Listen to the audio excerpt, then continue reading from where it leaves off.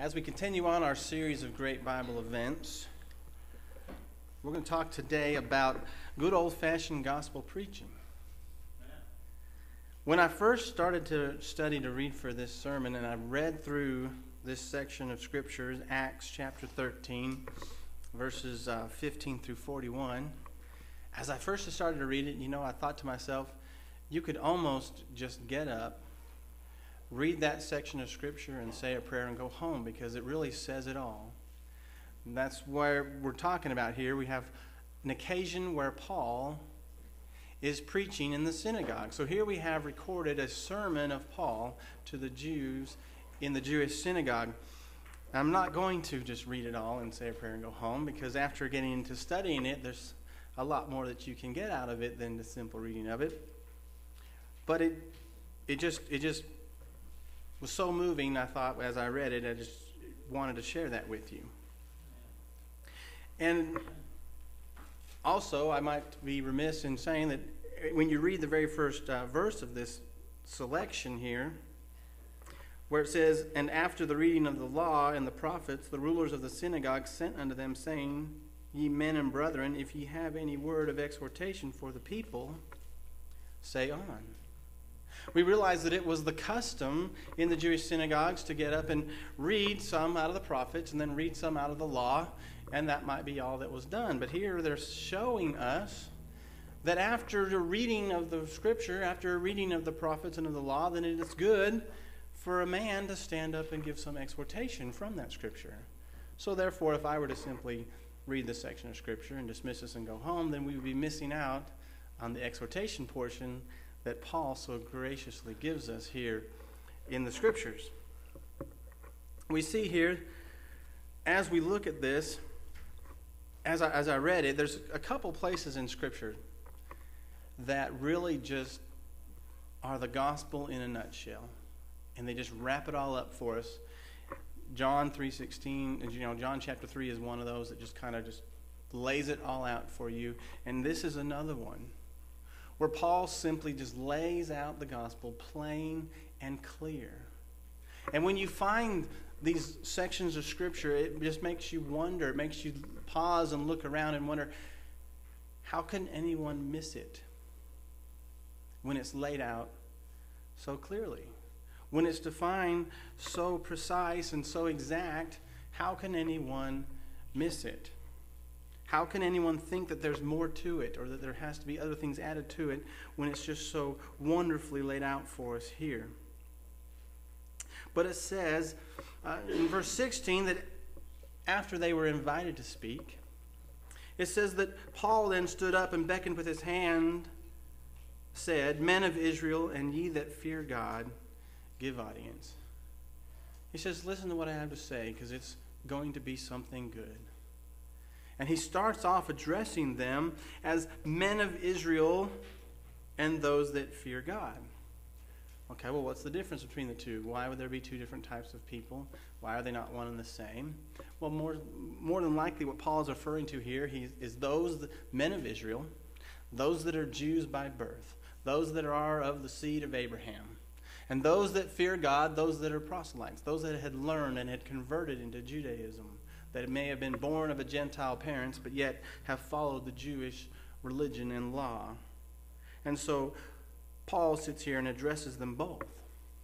Perhaps he had to get up and wave his hands, because maybe there were some in the audience that didn't like the fact that the rulers of the synagogue had invited him to speak. Some of them may have not felt so kindly towards the gospel of Jesus Christ and weren't happy about the fact that Paul was there. There could have been some commotion going on as he stood up, but Paul simply raises his hands and says, listen to what I have to say. Give me audience. I have something good for you. I have some good news. I have something to share that will be of a great benefit to you. So he stands up and starts to deliver. And as he starts to deliver, he goes in and he gladly embraces the opportunity to preach to them. He doesn't shy away from it. He doesn't say, well, I'm a stranger here. I don't have any right to get up and talk to you. It's none of my business. He doesn't get up and say, oh, well, they might not like me if I start to preach Jesus Christ to them. He doesn't say that at all. He gladly takes this opportunity to give the wonderful announcement of Jesus Christ. So we see in here this excellent sermon of Paul. And one of the reasons that this sermon specifically is recorded, most of the sermons of Paul, you might notice, are given to Gentiles.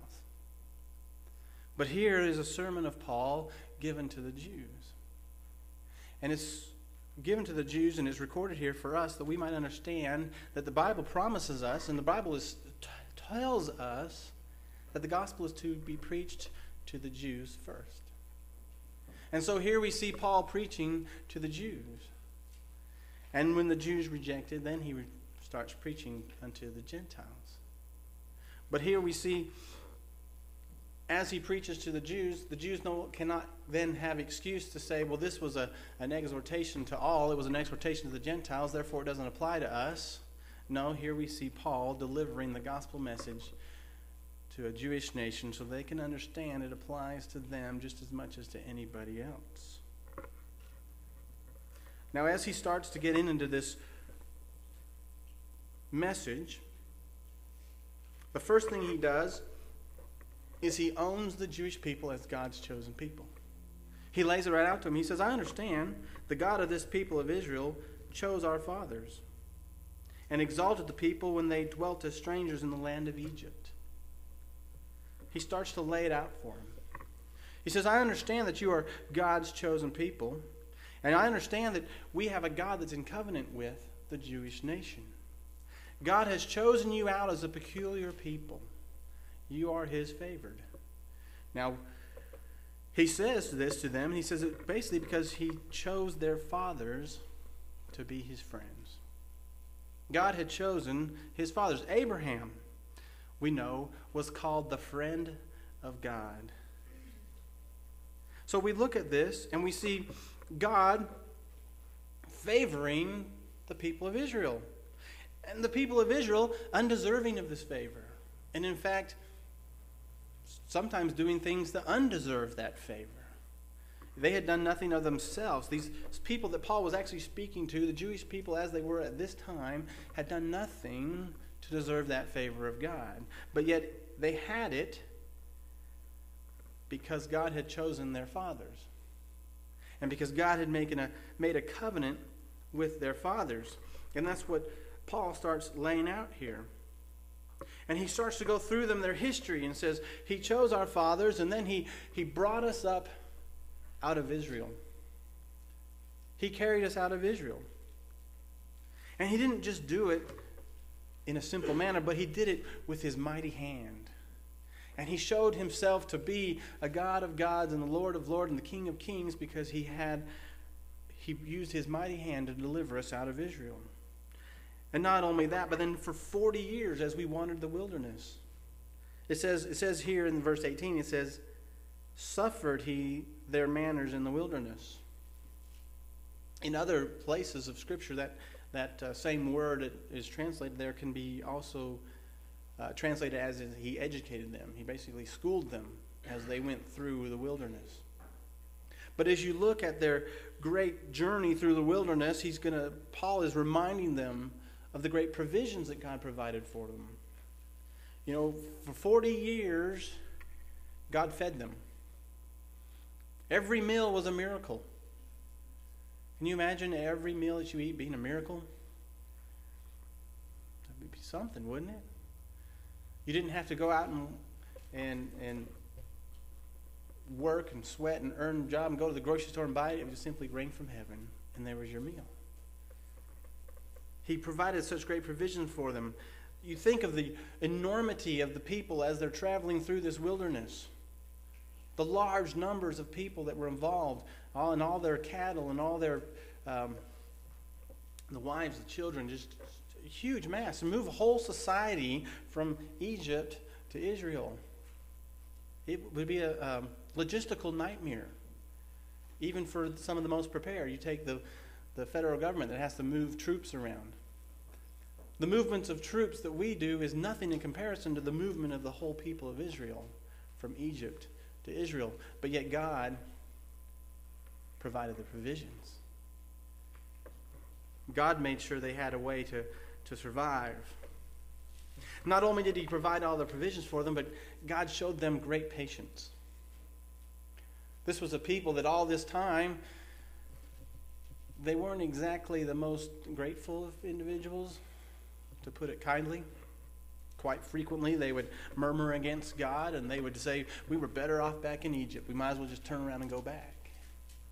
But God showed great patience with them and dealt with them. And many times, he even thought he should destroy them, but because of Moses interceding with prayer, he let them go on. At one time, God had gotten so angry with them, he told Moses, he said, I'm just going to wipe them all off, Moses, and I'm going to restart with you. And Moses says, don't do that. Don't do that, God. He says, I know that we're a stiff-necked people. We're turned away from you, but give us a chance, God. We'll make you proud. But God exercised great patience with them. And after that time, as they come to the land of Israel, Paul says to lay out again the history of the nations. He says in verse 19, he had destroyed 7 nations in the land of Canaan and divided the land by their lot.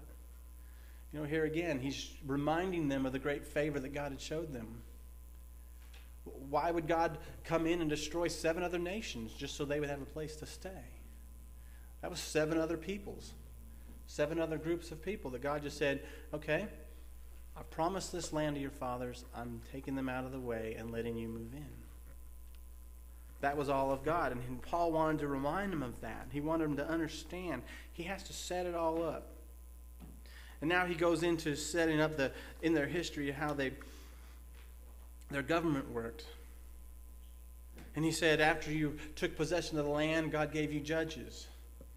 You know, judges were the people that were supposed to help deliver them from the oppressions that were coming from the outside world.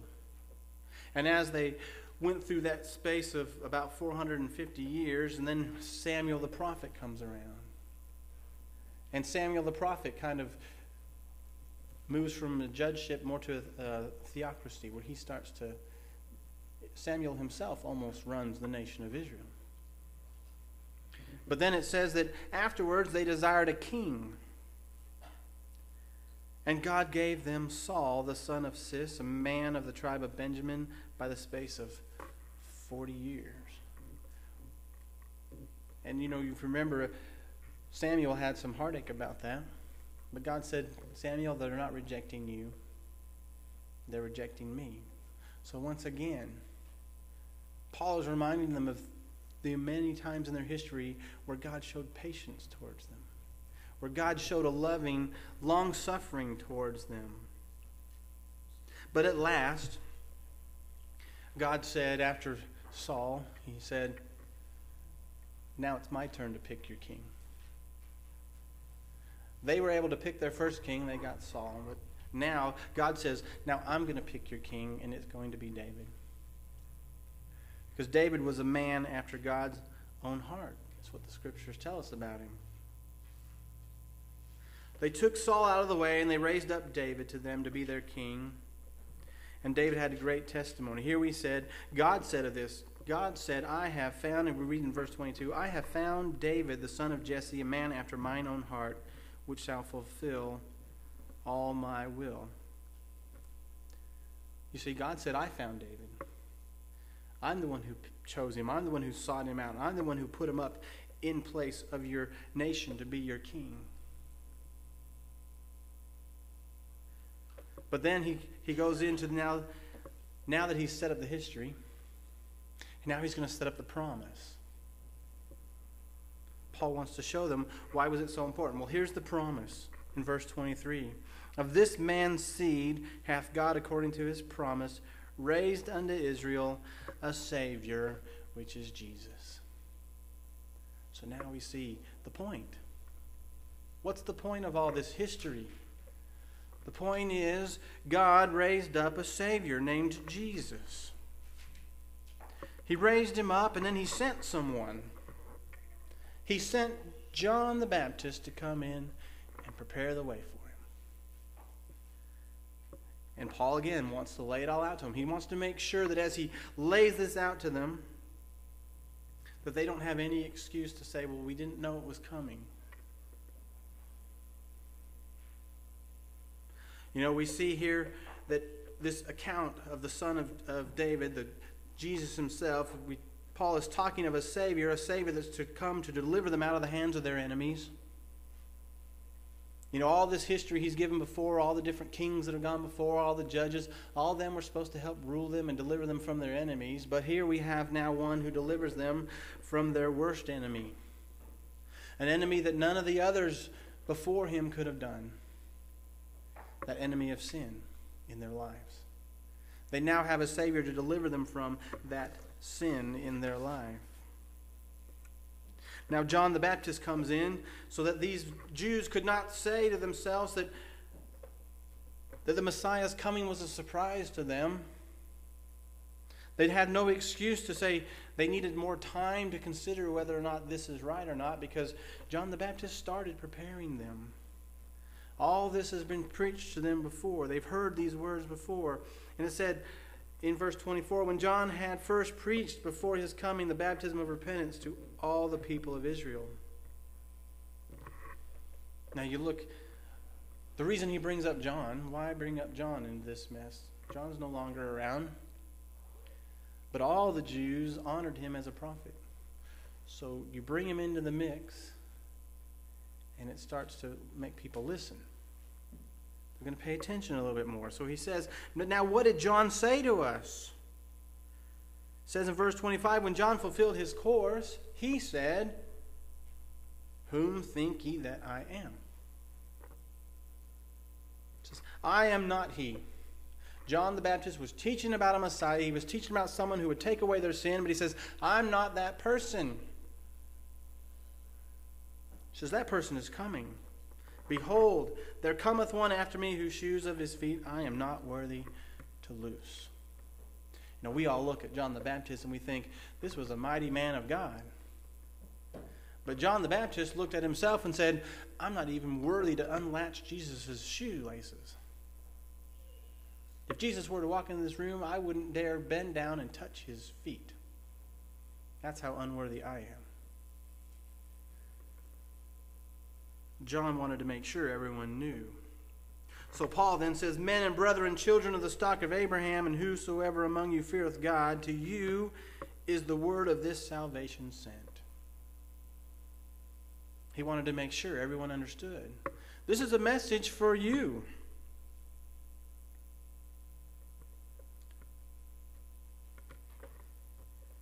He wanted to make sure everyone understood.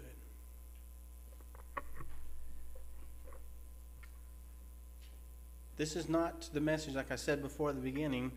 Paul was preaching to the Jews, and he wanted to make sure every person who was a Jew understood that this was not. Paul did not come to this synagogue so that the Gentiles would hear. He came so that they would hear. He wanted them to hear. He wanted everyone to hear. And it's written for us so that we can have the benefit of it, so that we can hear.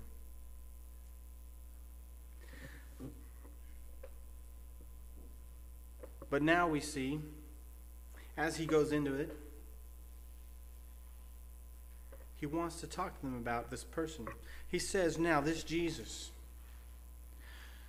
this person that John the Baptist was talking about, he says, for they that dwell at Jerusalem and their rulers, because they knew him not, nor yet the voices of the prophets, which are read every Sabbath day, they have fulfilled them in condemning him. Peter taught a similar sermon in Jerusalem, and when he did it, he said, you are the ones that killed him. Now, Paul doesn't use such harsh words to these Jewish people because they are what you call the dispersion. They're not in Jerusalem. They weren't there. But yet, he lets them know that it was the people in Jerusalem. It was the Jews indeed in Jerusalem that persecuted and murdered the Savior. Every time that the apostles would preach Christ, they would always preach Christ crucified. Not only his crucifixion, but they would let it be known that it was by his own people that he was crucified. And even though they had found no cause of death in him, they compelled Pilate to crucify him. And here it said, Paul says, it's because they knew him not. Somewhere else in the Scripture it said that they were kind of willingly ignorant towards who Jesus Christ was. They knew him not. They didn't know. Christ himself says that upon the cross. He says, "Forgive them, Father, for they know not what they do." It also said that they didn't understand what the prophets had said. Even though here Paul says it's read out in the synagogue every Sabbath day, but they don't understand what the prophets had said. If they'd understood what the prophets had said about the suffering of the Messiah, they wouldn't have been a party to it. But because they didn't understand, they became participants in it. They didn't really understand the meaning of the Scripture as it was read to them.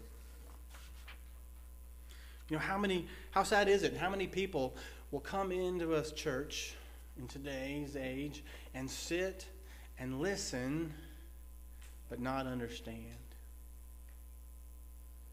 And that's why I think it's important that sometimes we grab these simple gospel truths, this good old-fashioned gospel preaching that Paul was doing right here, and lay it all out. He said he was crucified. He says, "And when they had fulfilled all that was written of him, they took him down from that tree and laid him in a sepulchre. But God raised him from the dead." God raised him from the dead. He rose again from the dead, and he saw no corruption. That's what's it's more important for the Jews to understand that. It's important that they understand that, first of all, he rose by consent. He rose up. He was imprisoned by death, but yet he was released by God because there was no fair or legal claim for him to be there. What is the fair and legal claim to death? That is our sin. Christ had no sin. The wages of sin is death. Christ had no sin, therefore his wages should not have been death, but yet death had grabbed him hold. But Christ said, God said, "You don't deserve that," and I'm going to raise him up. Release him from that grave. He rose from consent. God raised him from the dead. And secondly, Paul wanted to make sure they understood there was all kinds of sufficient proof of him being risen from the dead. He said, "When he was seen many days of them which came up with him from Galilee to Jerusalem, who are his witnesses unto the people." He said he was seen all kinds of different places. Different places, different times, with different people. Lots of people that will get up and, even with threat of physical harm or death, these people will tell you they saw the risen Savior. They saw him. They talked to him. They touched his hands. They touched his side. And we know that the resurrection of Christ, that was a performance of the promise that was made to their fathers. You see the Old Testament, that great promise of the Old Testament was that of a Messiah in whom all the families of the earth should be blessed.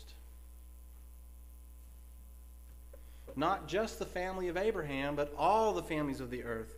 Now, the blessing to the family of Abraham was it was through their seed that this Messiah would come. But he was going to come and be a blessing to all the families of the earth.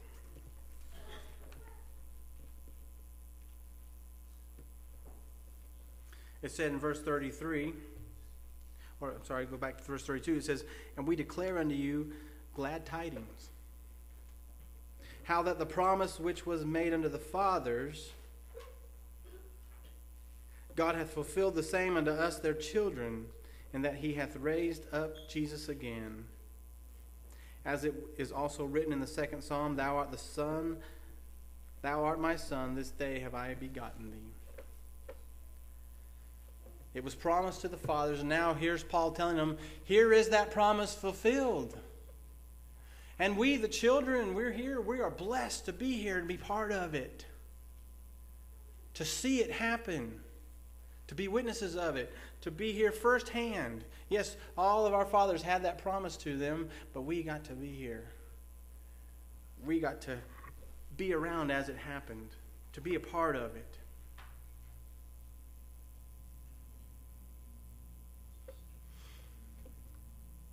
Then he goes on to also quote some more scripture. In verse 34, and as concerning that he raised him up from the dead, now no more to return to corruption, he said on this wise, I will give you the sure mercies of David. Wherefore he saith also in another psalm, thou shalt not suffer thine Holy One to see corruption. We see the resurrection of Christ was the great proof of him being the Son of God. He was raised the third day so that he would not see corruption. The body doesn't start to decay till after that third day. So Christ rose again before his body started to decay, before there was any change in his body, before it started to see corruption. And also that, but he rose to die no more. You know, we see stories in the New Testament, or even in the Old Testament, we see stories of people being risen from the dead. But every single one of those people died again. But here, Jesus Christ rises to die no more. And Paul makes that out to us. He tells us that. That was in verse 34. Now no more to return to corruption. Not going to die again. You know, Lazarus, when he was risen from the dead, he walked in his burial clothes because he was going to need to have use of them again. But when Jesus rose from the grave, he left his burial clothes behind because he was never going to need them again.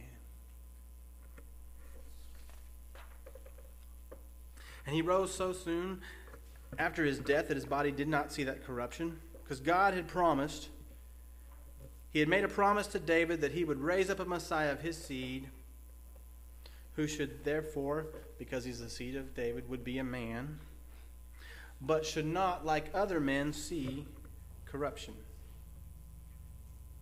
Now we see some people have thought that this might actually be David, but it cannot be David.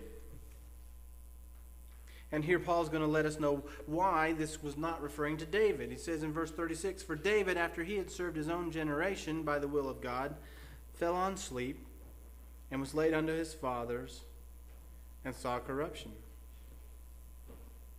You know, David had a job to do. David was called of God, and David was brought to the people of Israel by God, and he was chosen by God to do something.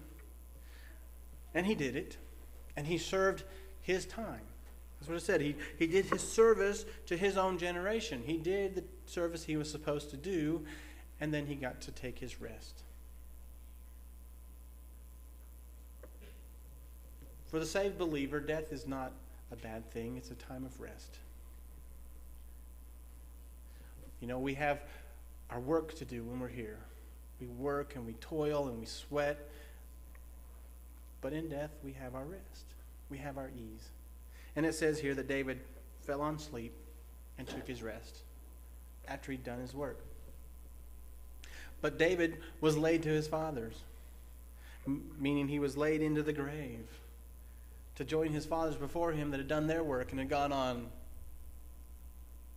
But laying in that grave, David has seen corruption. His body's decayed. It's still there in the tomb. But yet, it says in verse 37, but he whom God raised again saw no corruption.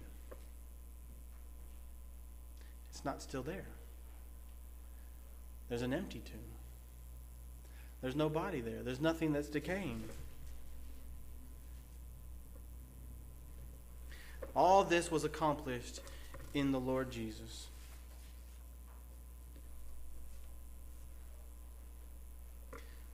You know, Paul wanted to make sure they understood this was sent to them. And so he says to them in verse 38, be it known unto you, therefore, men and brethren, that through this man is preached unto you the forgiveness of sins. So he says, now I'm going to bring it down to the real reason I'm telling you all this. Why is this so important? Why is it so important that we understand who this Jesus is and what this Messiah is? Because of the forgiveness of sin. Now, how am I going to get that forgiveness of sin? In verse 39 it says, and by him all that believe are justified from all things, from which you could not be justified by the law of Moses. Okay? When I read that, I thought, man, that's just so clear. But just in case you didn't get the same feeling, let me clarify for you. Those that believe in Jesus Christ are forgiven from their sins. Those that trying to work according to the law are not. Plain and simple. That's what it's telling us here. That's what Paul wanted to make sure they understood. And he was teaching this to a Jewish congregation that had so ingrained their religion into the law of Moses. But he's reminding them of something, and something they should have known all along, that the law of Moses was there to show you what is right from wrong, and to show you that you cannot be perfected in the law. It was there to teach you that you cannot earn your way to be with God. But if you believe in Jesus Christ, that's all that it takes. The goal of every religion should be to justify man before God. And here Paul is saying the only way you're going to be justified is to believe in Jesus Christ. There is no other way. The law fails. The law of Moses cannot do that.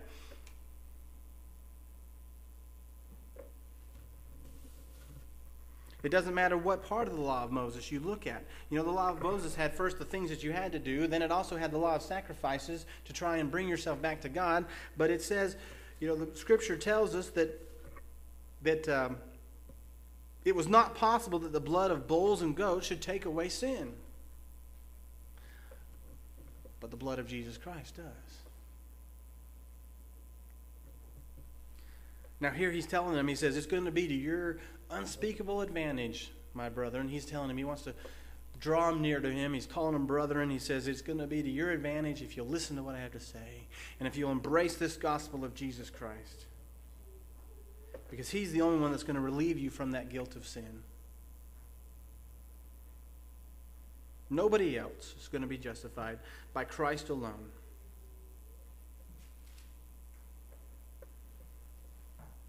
The Bible tells us we're all sinners. We've all come short of the glory of God. And so our concern should then be, how do we make ourselves right with God? If we're all sinners, if we've all failed, how are we going to do that? Well, we're only going to do that. We're only going to be acquitted and be found guiltless through the righteous blood of Jesus Christ. To be truly justified, to be truly acquitted from that guilt, we have to put our faith and trust in Jesus. The law of Moses isn't going to do it for us. Following the Ten Commandments isn't going to do it for us. Going to church every Sunday isn't going to do it for us. Paying our tithing isn't going to do it for us. Crawling into the baptismal waters isn't going to do it for us. We have to put our faith and trust in Jesus Christ. Because by Jesus Christ we obtain a complete justification. A finished justification. Said and done. Finished. The transaction completed. Signed, sealed, and delivered.